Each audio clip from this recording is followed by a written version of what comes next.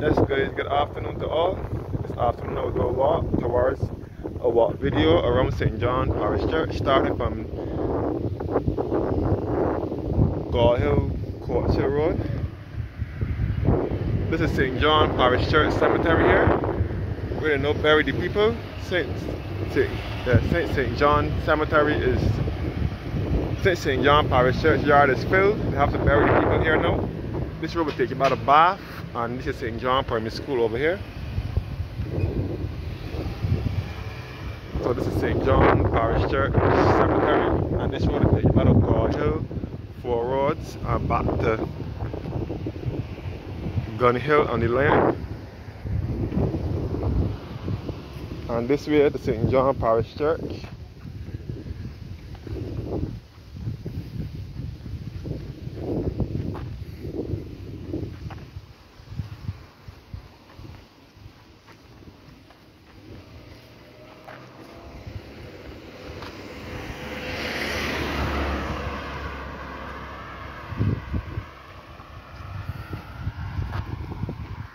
So this is the church cemetery again, St. John Parish Church Cemetery, where they bury the people now. Only certain people can get buried in St. John Parish Church yard.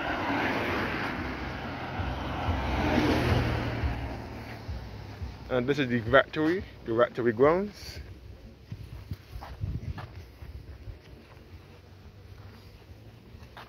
This will also take you about Clifton Hall and Martins Bay and Church View, and the same pointed to places of interest in the area.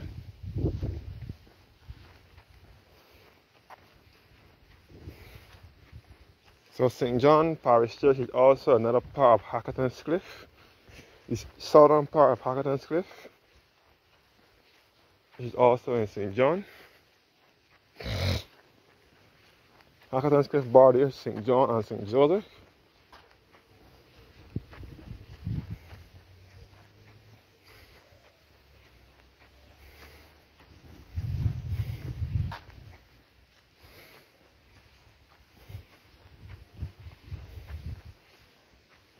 This is St. John's Vicarage, where the priest lives. I'm not sure if the current priest lives there, but the one before, Canon Mary, used to live there. But he's no longer serving St. John's Parish Church, so I don't know if this one lives there now.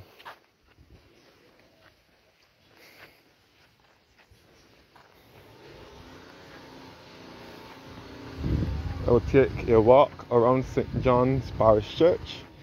As I said before, this way will take you down to Hackerton's Cliff, the other part, and back to Church View, Newcastle, Clifton Hall, Martins Bay, and back into the parish of St. Joseph with Bathsheba and that area. This is St. John Parish Church here. And this is a little board welcoming you to St. John Parish Church and giving you the history. St. John Parish Church, a classic Gothic church situated on a cliff overlooking the picturesque East Coast, is a historical heritage site that was first used for worship in 1645. In the churchyard, one can view the final resting place of our late Prime Minister, the Honourable David John Howard Thompson, parliamentary representative for 23 years. The way back to Clifton Hall and Martins Bay, and the way back to St. John Cemetery. And this is St. John Vicarage here, where the priest lives.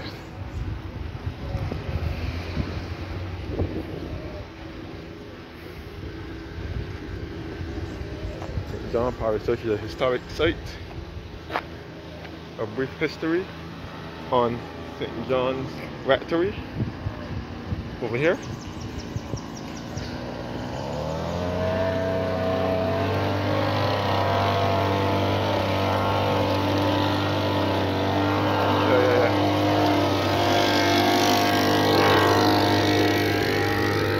And this is the church gift shop and the church office.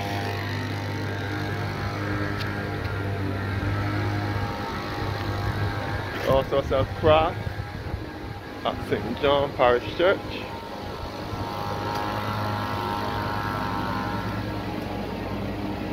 St. John Parish Church. They also sell craft here. This is the church office and the church hall.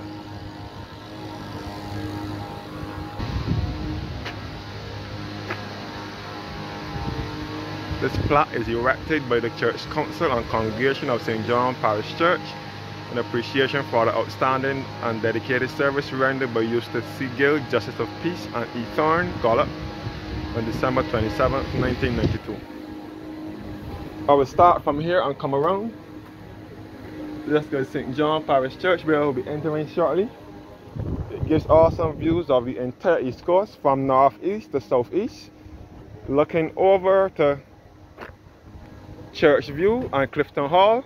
This is northeasterly now toward the Scotland district, and looking in a northeasterly direction, you can see all down to Bathsheba, which is on the east coast in the parish of St. Joseph, and you can see all down to Martins Bay. This is Clifton Hall and Church View below here, where these houses are, and you can see all the way to Chalky Mount, which is in St. Andrew on the Scotland district. And you can see all the way to Pico Tenerife in St. Lucie, which is to the north of the island. So again, St. John's Parish Church is situated at the top of Hackerton's Cliff. It is on a cliff. And St. John is to the east of the island as well. So this is St. John's Parish Church, which dates back to 1645, and it was rebuilt in 1836. This cross section. And St. John Parish Church is also a building of national trust and a building of historic and architectural interest. St. John Parish Church, first erected in 1645, destroyed by fire, and rebuilt in 1676, destroyed by hurricane, and rededicated in 1836. So this is now inside of the church. Underneath your feet will be the burial ground, will be the tombs of many Barbadians as well. All here is tombstones. So when we enter the church, you'll be walking on tombstones. This is inside of the church, and this is the donation box.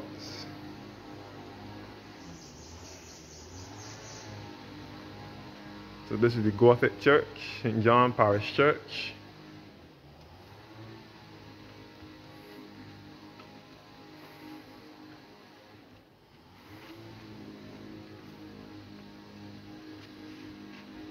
You can see the pipes for the organ here.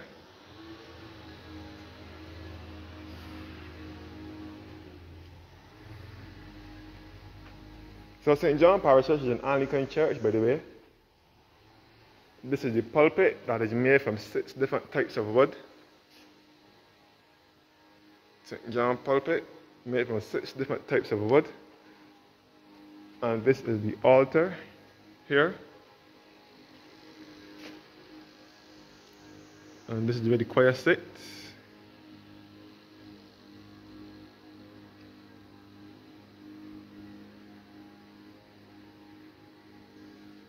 The vestry in the background, and this is the organ, the keyboard and so on, where the keyboards and so on are.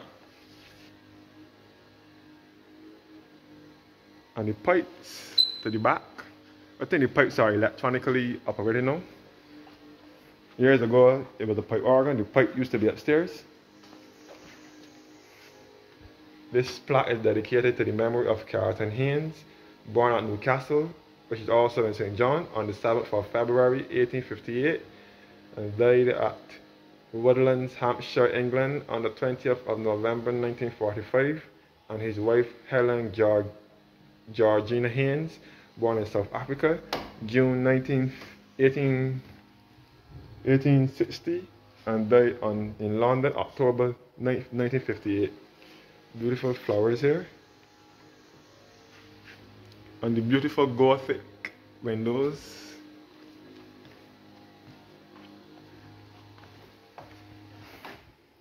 And this plaque is dedicated to the memory of Robert Stuart Fraser, October 15th, 1903 to April 6th, 1993. parochial treasurer of this parish, 1944 to 1959, and his wife Lorraine Mitchinson Fraser, July 17, 1911 to October 26, 1994, postmistress of this parish, 1941 to 1960. To love is to serve. So the piano here, and the organ where the keyboards and the pedals are, right here. And the choir stalls, and the beautiful stained glass windows here.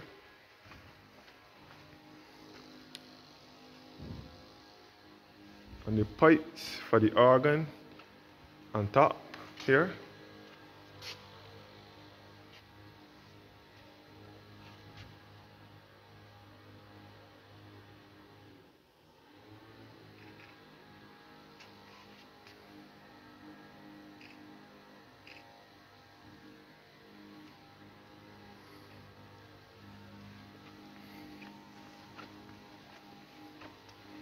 So these are the pipes. Years ago, this was the pipe organ. The pipe organ used to be out here years ago until they changed it to an electronic organ. This is where the pipe used to be, the organ used to be. Unfortunately, they can't go upstairs. I think the upstairs section is not good or something. This is the baptism font. We christen the babies.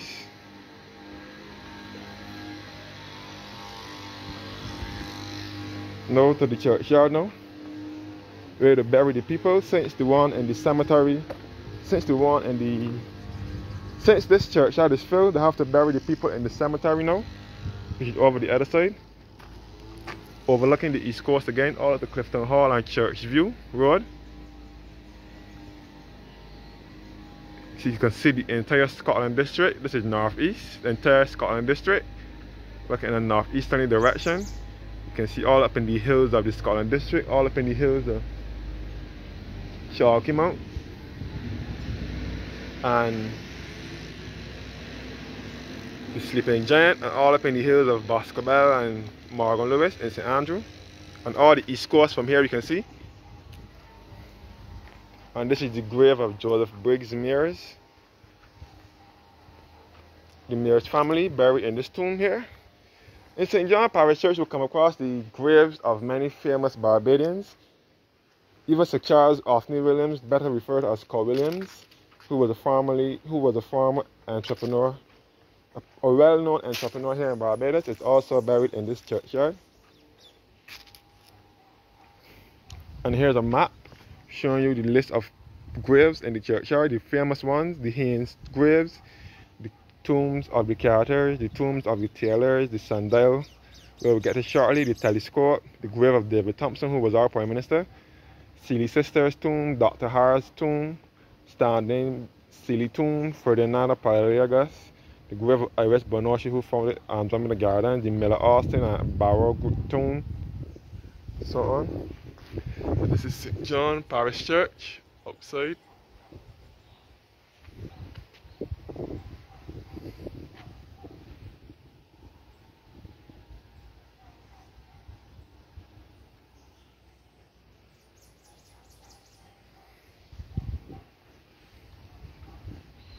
Some more views of the East Coast, the picturesque East Coast.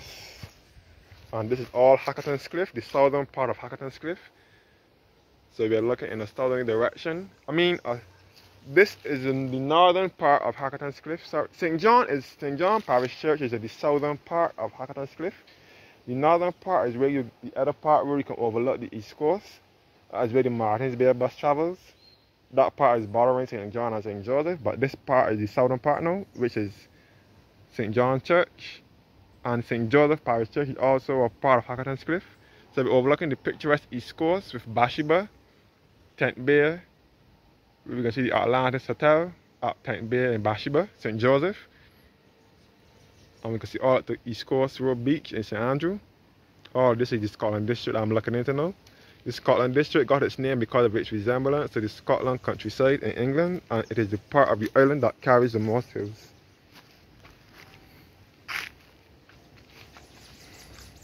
All the tombs of the famous Barbadians who are now buried in this churchyard.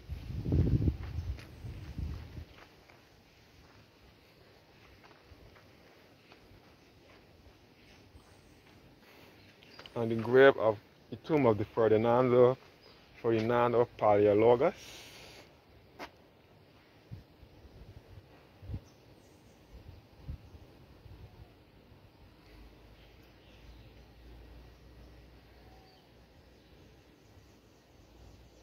Here lieth the body of Ferdinando Paleologus, descended from ye imperial line of ye last Christian emperors of Greece, churchwarden of this parish between 1655 and 56, vestryman 20 years, died October 3rd, 1678.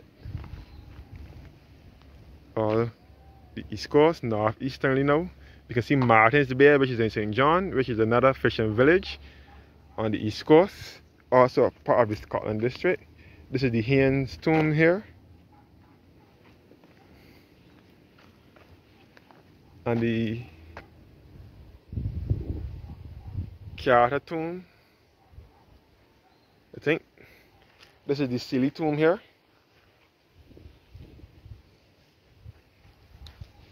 Yeah, this is the Carter tomb here.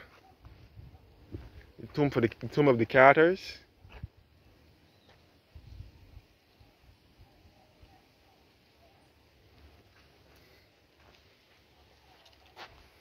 So they don't bury people in the churchyard, only stone people. This is the Taylor tomb here. Only stone people that get buried in this churchyard now, to be honest. Other than that, everybody I have to get buried in the cemetery. This is the sundial. And this is the David Thompson Polyclinic across here at Colleton, St. John. The Glebe, Colleton area in St. John, the David Thompson Polyclinic. And the sundial for distant viewing. And now looking southeastern now towards Bath Beach, which is in St. John. And we can see over to Concept Beach. We can see the former Earth satellite station, the Cable and Wireless Earth satellite station at Bath Beach. And we can see all at the Concept Beach in St. John. We can see the ruins for the old Bath plantation in St. John. And we can see all at the Concept Beach in St. John, which is another fishing village. And we can see all up to the East Point Lighthouse, which is in St. Philip. This is southeast. And this is all Fortescue, St. Philip, we can see here. And this is Pothouse Village. This little village below here is Pothouse Village. In St. John, where you'll come across the Pothouse Spring.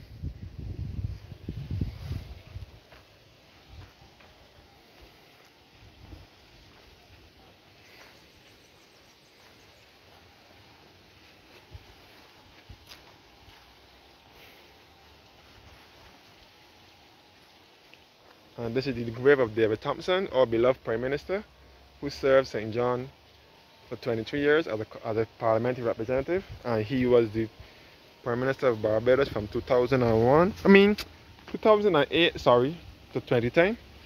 This is his photo here, David Thompson. He succeeded Owen Arthur in the election, 2008 elections. Here's David Thompson. He's also buried here, but I'm not sure where the grave of Cole Williams is at the moment.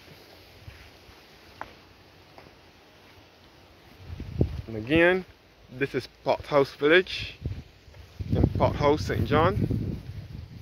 And this is southeasterly now, looking back to St. Philip, which is southeast. Thank you guys for watching now, and have a blessed evening. Stay tuned for part 2 of the video around St. John Parish Church here in Barbados.